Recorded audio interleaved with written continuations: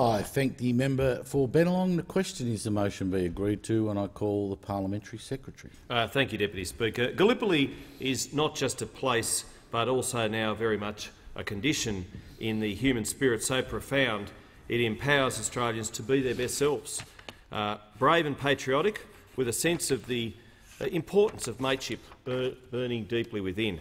Although by military standards the 1915 Anzac campaign was a disaster, and an epic one at that, the symbolism of Gallipoli and what those hardy and heroic diggers achieved truly united Australia and Australians like nothing else could have possibly at the time. Looking back now, we should not only be proud but also thankful, eternally thankful, for the deeds which established the ethos which is held so dear by all who wear a military uniform of our country today. Many, if not most people, certainly generational Australians, have a relative who fought in and possibly never returned from the First World War. The 1914-18 conflict touched so many families, robbing us of a generation of men and forever changing our nation. An ancestor of mine, Maurice Joseph Curran, was one of those who made the ultimate sacrifice. In the words of St John, "Greater love hath no man than this, that a man lay down his life for his friends."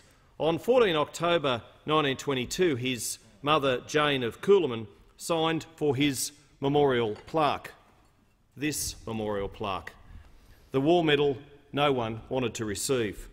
Mara-born farmer Maurice enlisted with his younger brother Jack on 27 March 1916. They, like many others across the Riverina and throughout Australia, no doubt felt a deep sense of obligation to join the war effort after what happened at Gallipoli. News from the Dardanelles over those 8 fateful months told the grim tale of the hardship, service and loss endured, contributed and suffered by the Australian and New Zealand Army Corps following those original landings in the pre-dawn darkness on that momentous day, forever burned in the consciences of bereaved yet grateful nations on either side of the Tasman, 25 April 1915. Maurice of the 36th Battalion fell during the Battle of Passchendaele in Belgium on 12 October 1917, killed in action with 3 other digger mates when a shell landed amongst them just as they were about to hop over. He was aged just 30. His lifeless body fell against or past his brother Jack, later awarded a military medal for bravery as a stretcher-bearer, who buried his poor brother and then had the awful duty to write to his mother in Cooloman and tell her what happened.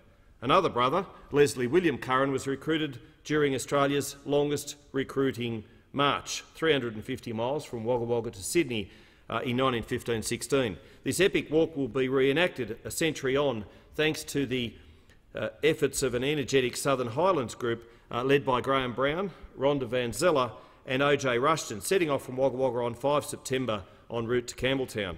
Les Curran was also awarded a military medal for gallantry at Whiz Farm east of Watchate, known to the troops as White Sheet, on the night of 3 March 1918. They were brave diggers, those Currans. Fortunately, Les made it home, albeit as an invalid, in 1919, but was well enough to serve in World War II and died aged 64 in Mooroopna, Victoria in 1958.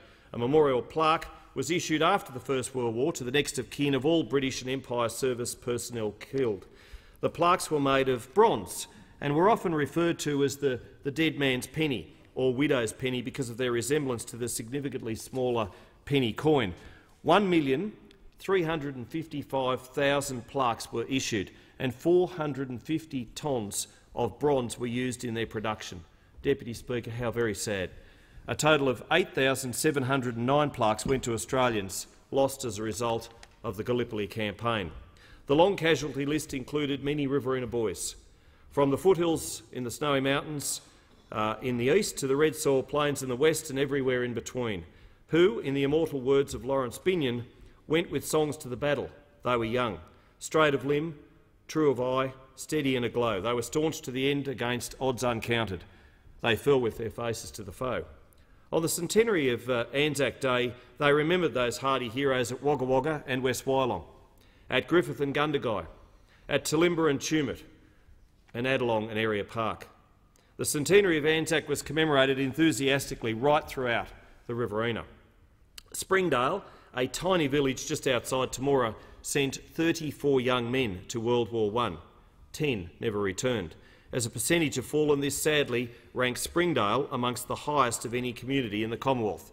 Another such unfortunate community is Tumbarumba. On Anzac Night, Springdale paid tribute to those brave forefathers who served. Beautiful silver pin badges were presented to descendants, many of whom still live in the area. People came from near and far, nearly 250, cramming inside the small memorial hall to dine on a sumptuous Springdale roast and have Anzac pudding for dessert. The fair corresponded with that provided in the 3 farewell functions and the 3 welcome home functions held in the very same hall between 1915 and 1920. What a truly memorable evening it was.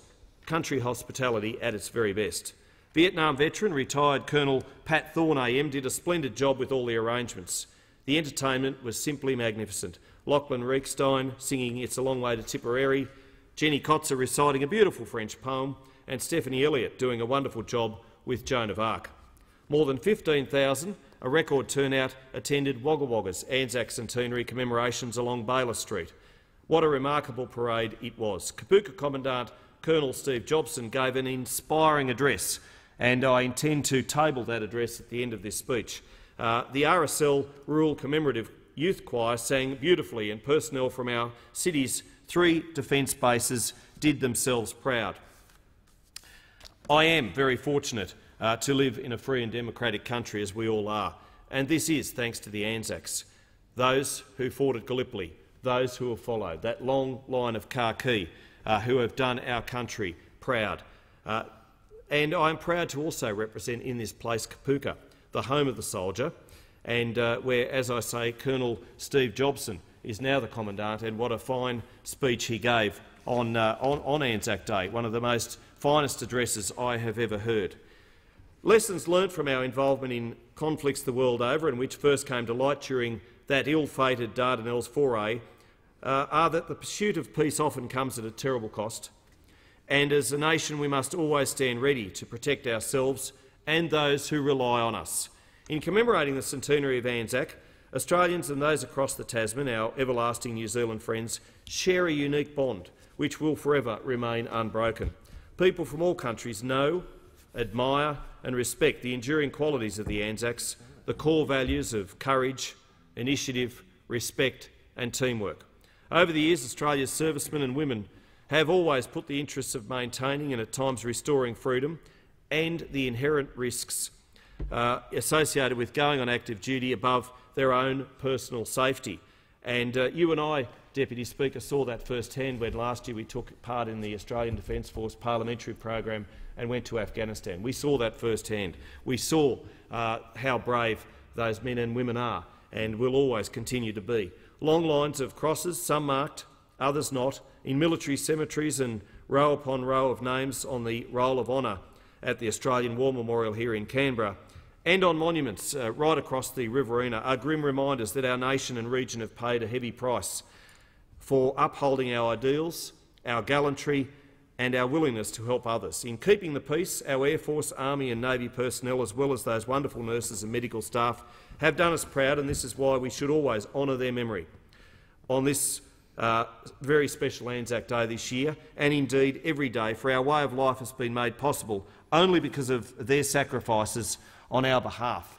And if I could, with a little indulgence, read a poem which was written in the Anzacs March Again, another verse, by Cecil S. Watts in 1944, but it brings home just how important Anzac Day and the Riverina is. We are at a battle station where the restless tropic sea thunders on the reefs of coral, a threat of storms to be. With the jungle close behind us, we are resting by our guns, and I'm thinking it is springtime on the Riverina runs.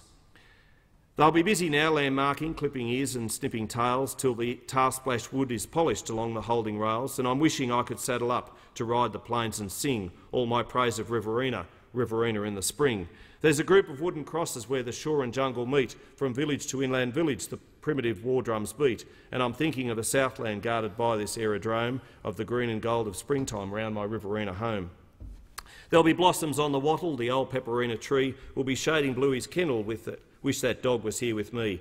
And the bush birds in the timber will make the echoes ring with their songs of Riverina, Riverina in the spring. We have heard before the message carried to us by the drums, and we're ready for the foeman, no matter how he comes. We have held this southward sally, and those of us who died are buried neath those crosses by the restless tropic tide. It is not for martial glory that those hearts are sleeping there. They also love their homeland, Australia, free and fair. And I fancy they are sharing the joy that memory brings as I think of Riverina in the spring. Lest we forget, Deputy Speaker, and if I could table Colonel Steve Jobson's speech from Anzac Day ceremony at Wagga Wagga this year, I would be appreciative. Leave is granted. I thank the Parliamentary Secretary.